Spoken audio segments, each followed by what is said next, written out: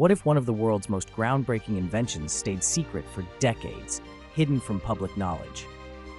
Deep beneath the English countryside during World War II, a team of brilliant engineers led by Tommy Flowers built Colossus, a machine so advanced it fundamentally changed the course of warfare and technology. Designed specifically to break the German Lorenz cipher, Colossus was the world's first programmable electronic computer. Operating in secrecy at Bletchley Park, it employed thousands of vacuum tubes to process encrypted messages at unprecedented speeds, analyzing vast streams of data far faster than any human or earlier machine could manage.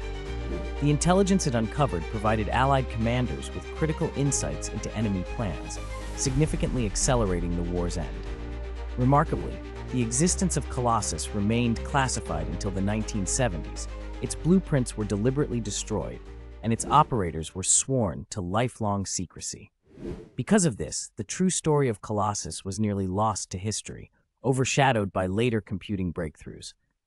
Today, Colossus stands as a powerful symbol of human ingenuity and the hidden technological forces that quietly shaped the modern world.